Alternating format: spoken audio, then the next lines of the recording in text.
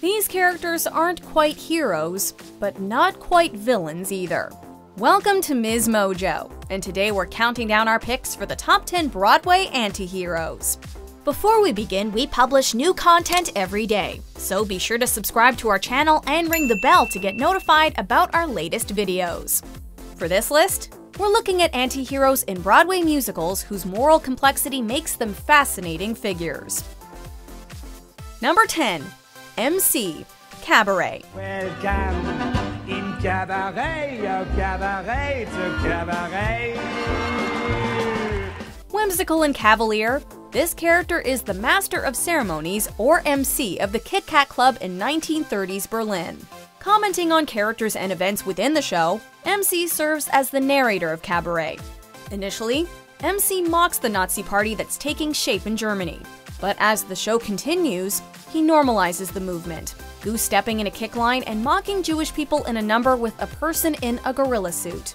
But if you could see her through my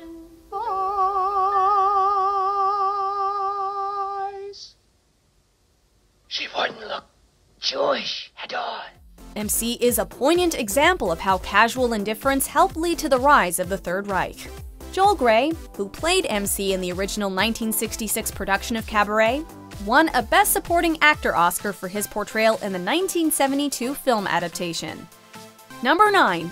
The Witch, Into the Woods. Nothing is what it seems in this play, including the narrator. Usually witches in fairy tale stories are villains who are out to hurt the protagonist in some way. I'm not good, I'm not nice, I'm just right. I'm the witch, you're the world. However, this witch is different as her motivations aren't quite so simple, and her backstory is somewhat tragic.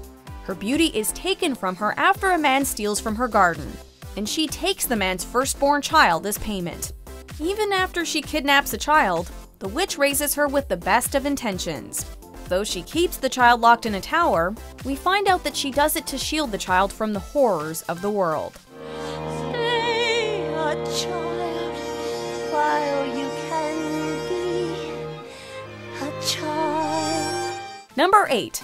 Dr. Frankenfurter, The Rocky Horror Show. This flamboyant mad scientist who describes himself as a sweet transvestite from transsexual Transylvania serves as a strange host to Brad and Janet, a wholesome couple who are stranded during a thunderstorm. Well, you got caught with a flat world. How about that? Well, babies, don't you panic.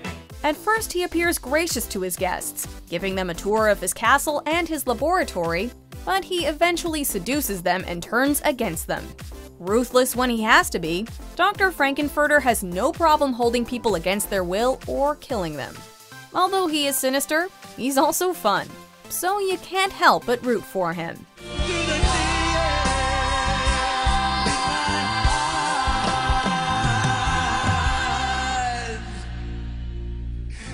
And I realize I'm going home. Number 7. Jane Pierpont Finch, How to Succeed in Business Without Really Trying. A noble tie that binds all human hearts and minds into one brotherhood of man. A lowly window washer, Jane Pierpont Finch wants to work his way up at the Worldwide Wicket Company. By reading How to Succeed in Business Without Really Trying, the ambitious Finch learns how to achieve this goal by following the steps laid out in the book. Unfortunately, to get ahead at the company, Finch has to act unethically by deceiving his coworkers and bosses, and repeatedly throwing Bud Frump under the bus. Finch's hard work and savvy serve him well, as he makes chairman of the board at Worldwide Wicket in 2 weeks. Yet there's that upturned chin and the grin of impetuous youth.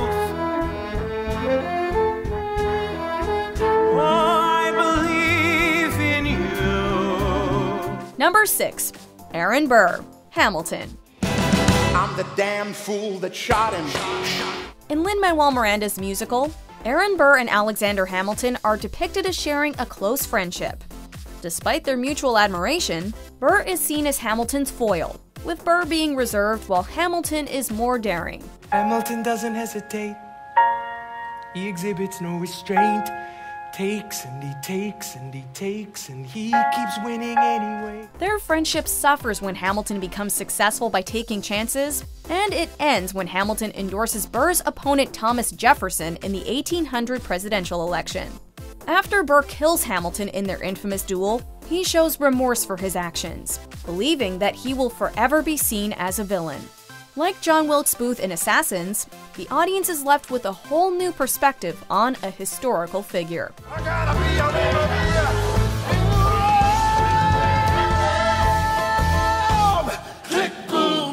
Number 5. Billy Flynn, Chicago. A superstar defense lawyer in 1920 Chicago, Billy Flynn has a knack for showmanship in how he dazzles juries and spins the press. Highly sought after because of his impressive record, Flynn becomes Roxy Hart's last hope when she goes on trial for murder. Where are they now? 6 feet under, but she was granted one more start. The convent of the Sacred Heart. When making legal arguments in court, Flynn often twists the facts to suit his case. Or if that doesn't work, he cooks up false accounts altogether. Though he pretends to care about Roxy while he defends her, the only things that Flynn cares about are fame and money. All I care about is love. All he cares about is love. Number 4. Phantom, the Phantom of the Opera.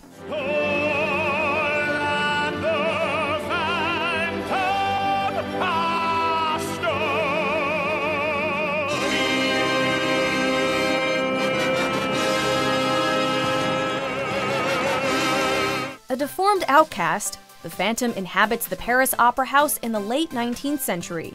Hiding behind a mask, the mysterious figure is afraid to show his face because he knows how hideous it looks. He loves Christine, one of the actresses at the Opera House, and is desperate to seek her affection. Turn your thoughts away from cold and feeling light. The Phantom goes as far as to threaten the Opera House's owners to give Christine a lead role in their production, or he would wreak havoc during the show's premiere. Though the Phantom loves Christine, he realizes he must let her go so she can be with Raoul, the man she truly loves. Number 3. Judas Iscariot, Jesus Christ Superstar. Having been the apostle who betrayed Jesus, Judas is one of the most despised figures in Christianity. Yet Jesus Christ Superstar gives a sympathetic portrayal of the man. The audience comes to see things from Judas's point of view as he begins to question Jesus, a man that he had spent the last few years of his life following. Don't you see we must keep in our place? We are occupied. Have you forgotten how put down we are? Judas becomes disillusioned with Jesus and feels the need to set things right, though he ends up taking actions he regrets. He is just the same as anyone I know.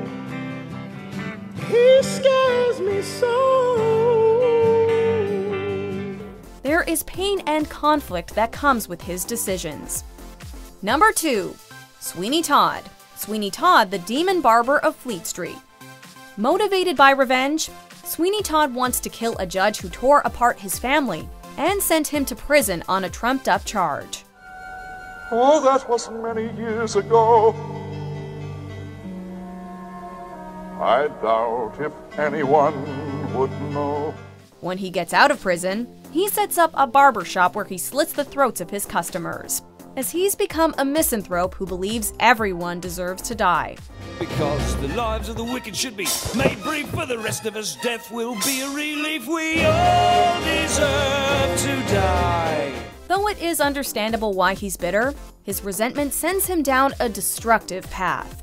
Sweeney Todd is a cautionary tale of the monster we could all become if we get obsessed with revenge and violence. Before we unveil our number 1 pick, here are some honorable mentions. Argentina, the chains of the masses untied.